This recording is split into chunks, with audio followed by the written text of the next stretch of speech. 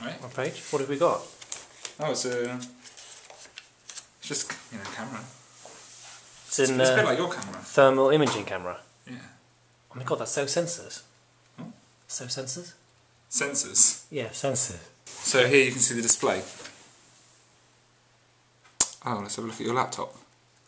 Wow, that is so cool. Look at that. So do it on my hand. Yeah, there's your hand. My hand's really cold. Yeah, your fingertips are cold, and what's really weird... They are actually though. What's really weird is that sometimes your fingertips are like the warmest part of your hand, and sometimes they're the coldest. Yeah. That's what I don't understand. So, shall I give you some example pictures that I've taken? Yeah. You. That's my car. Oh, that's so good. But one of the Sprexia ones is... You'll like this because you like cats. It's a meow cat. Look how warm its eyes are. Why is its eyes so warm? And its nose is really cold.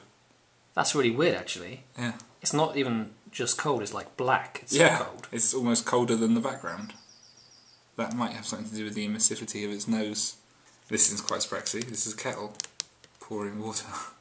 Oh, yeah. And you see here that it looks like the kettle's cold, but it's not. That's a reflection of coldness. Simon in the hot tub. What a mook! Yeah. Yeah, my sling box is really warm. This is cool because you can just see like something in the middle of what you think would be off is really warm. Yeah. It's good to watch things change. I mean, you have to put it on a manual scale to do this. For example, if I turn that light on, you see it warm up. So it's like when you switch it on, there's no difference to this picture. No, because it's on manual.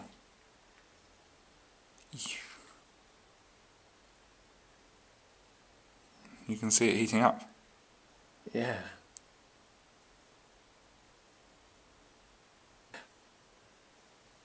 That is lush.